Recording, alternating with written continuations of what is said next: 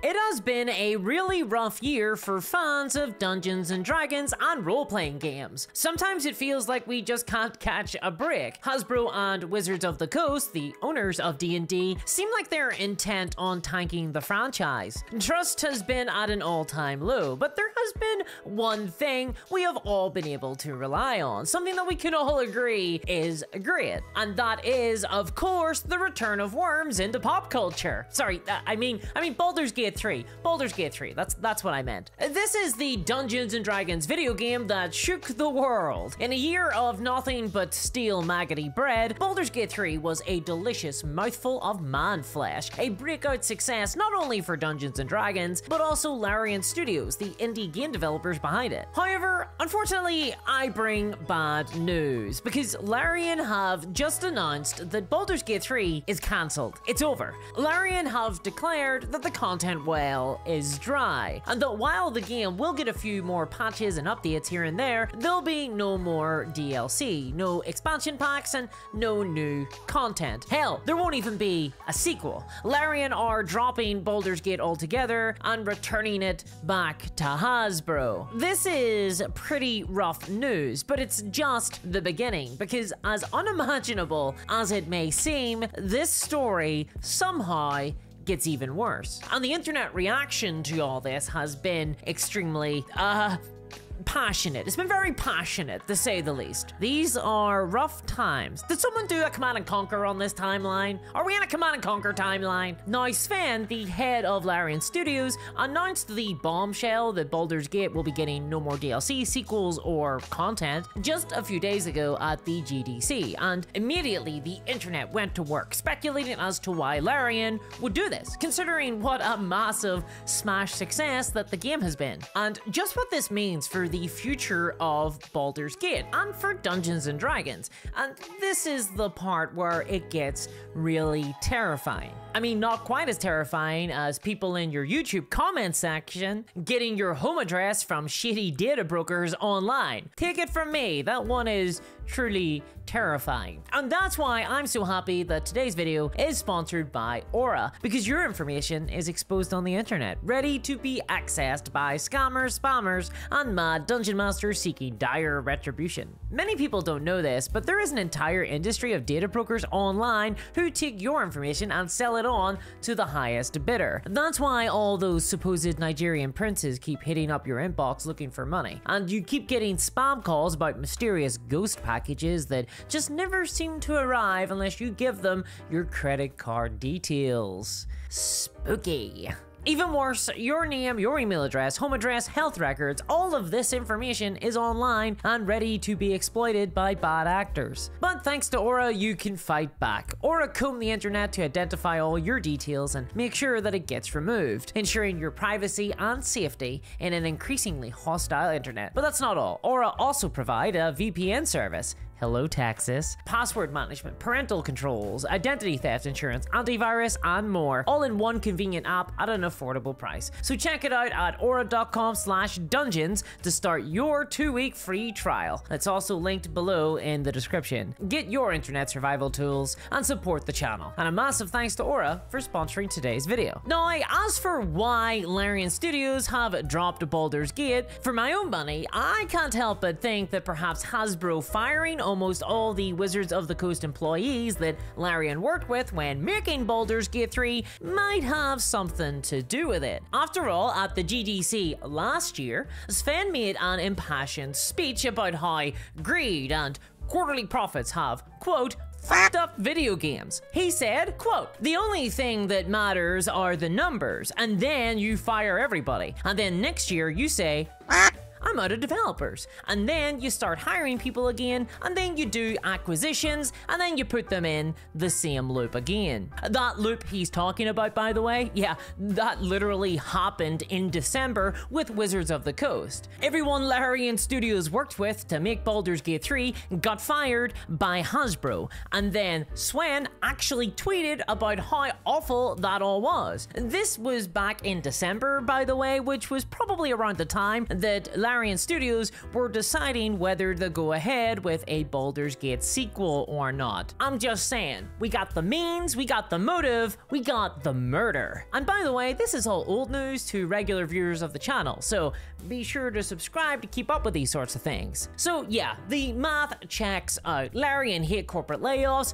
Hasbro do corporate layoffs. This seems like a little bit of an own goal for Hasbro then. Now, Sven did clarify that Wizards of the Coast, WotC, aren't to blame for Larian taking a different direction with what they want to do going forward. He tweeted that WotC were a great licensor, but it wasn't WotC that fired all those folk at WotC back in December. It was Hasbro, the Eddie Arcadian to WotC's show enough. They are the ultimate controller of the D&D IP, and they are the ones who would have been setting out all the guidelines and details of Larian Studios' relationship with the D&D IP.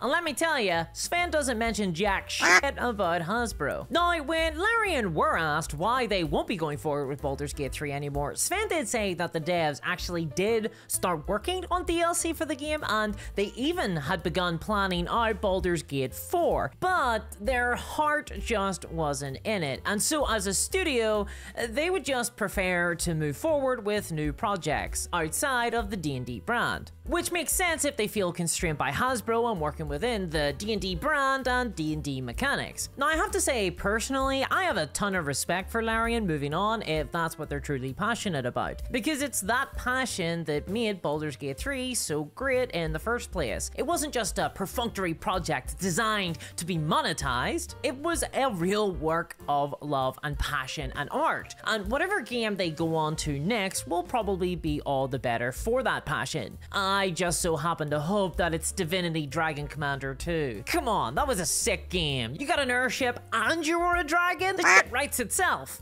Now, the internet has been a little bit more vitriolic in their response though. There's a ton of disappointment and anger at Larian online. But overall, I gotta say, it does seem like the news has gone down surprisingly well. The vast majority of commenters that I have seen have broadly been respectful of Larian's decision to walk away from Dungeons and Dragons. It seems like integrity actually gets respect out there, which is a little bit of a surprise to me. Maybe I don't have to wear the ham suit anymore. Personally, when I first read this news, I expected to see a lot more tear emojis out there. That's what that emoji means, right?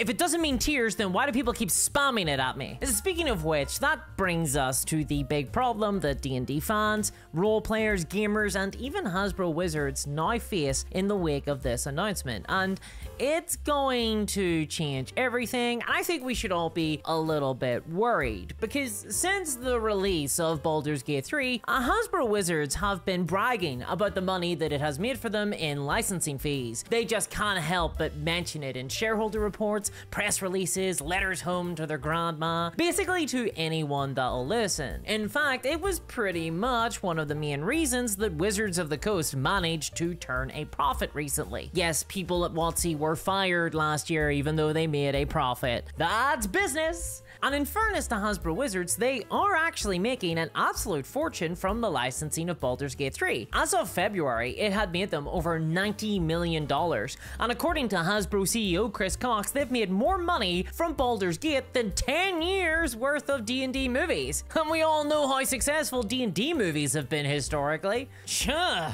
it's a whole lot of pennies. Ignore the fact that there was exactly 11 years between the release of the last D&D movie and the one before that. So really, it made more money than the D&D movie. That's all you had to say, Chris. So then, if there's no more Baldur's Gate 3 from Larian, there's no more DLC, no more Baldur's Gate 4 coming down the pipeline, well, I guess that means no more licensing money for Hasbro. And in a company like Hasbro, where even if you perform well, you get fired, I'm worried about what's going to happen to Wizards of the Coast when profit inevitably drops next year. Especially considering that Hasbro Wizards seem to be laboring under the impression that their future and the future of Dungeons and Dragons still lies in digital gaming. It's all they talk about. They're obsessed with the future of Dungeons and Dragons being digital. So how are they going to square that with Baldur's Gate now being off the menu? That's a pretty sizable loss in their headline roster of digital games, consisting of Baldur's Gate 3 and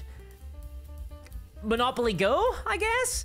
Cross off Baldur's Gate 3. Yeah, that list isn't very big anymore, is it? That said, Hasbro still retain the rights to Baldur's Gate. I mean, they own it. They licensed it out to Larian Studios. They even own my very own Dark Urge gnome, Fuzzy Dunlops. They'll have to take Fuzzy from my cold dead hands. And even on the back of this announcement from Larian Studios, Chris Cox, CEO, has promised 1 to 2 new digital games every year from 2026 to 2030. Yay! So what's going to happen to Karlach, Asterion, Shadowheart, Fuzzy, and the gang? Well, the only other digital game that Hasbro really love to brag about, the other game that often gets mentioned in the same breath as Baldur's Gate 3 in all their stock reports, the one that actually gets named is Monopoly Go. This is a game that made Hasbro $1 billion in 2023. Let me say that again, $1 billion. And it does that with a predatory business model targeted at children and compulsive spenders. I've played this thing. It's just an app of flashing lights, constant dice rolls where you just keep pressing a button, and then you get to pay real life monies for more rolls of a dice. It's just a casino for children. And that's where things get really bad for us, because in a lot of ways, Baldur's Gate 3 was an anomaly. I mean, it shouldn't have been, but in today's corporate world, a game that is given enough time to be worked on, a budget to work on it, and a full creative team given the space to lovingly bring it into the world without a ton of microtransactions and live service features, to say nothing of the fact that everyone that worked on it still have their job, that's incredibly rare. And to be perfectly honest, I don't trust Hasbro to deliver it ever again. A Baldur's Gate Go mobile game app though, I bet we see that in no time. I mean, how else are they gonna do 2 games a year from 2026 to 2030? I mean, Baldur's Gate 3 took like 10 years to make, and while Sven has tweeted that he thinks WotC understand how important that Baldur's Gate 3 and its characters are to the community, and that they'll be treated with respect, I'm not so sure that Hasbro know the meaning of the word respect. I have no doubt that we'll see Gale turning tricks on the corners of Waterdeep by the end of the year. And if you want to keep up with that, then why not subscribe to the channel? If you want a free game and bonus videos and reviews of RPGs and war games and ad-free content, and join me on live streams, and even to help support the channel, check out my Patreon at patreon.com/discoursminiatures. And thank you to all my patrons. You're the only reason I'm able to keep this content coming, especially you, CryptoKev. Thank you very much, and I'll catch y'all next time. Bye-bye.